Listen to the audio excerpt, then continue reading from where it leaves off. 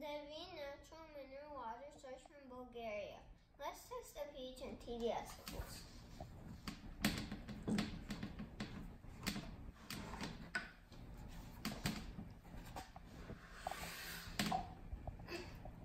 Let's pour some water in.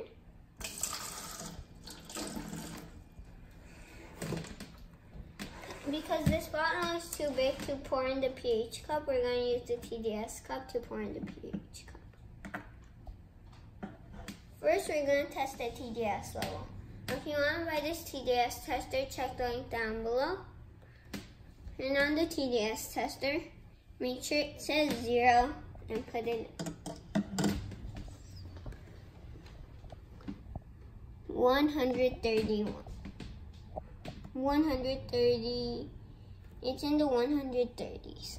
That is the carbon filtered mountain spring or aquifers. Now let's test the pH level. If you want to buy this pH tester, check the link down below. Only do 2 drops. Let's stir it a little for a better result. I give this a 10. This is alkaline water.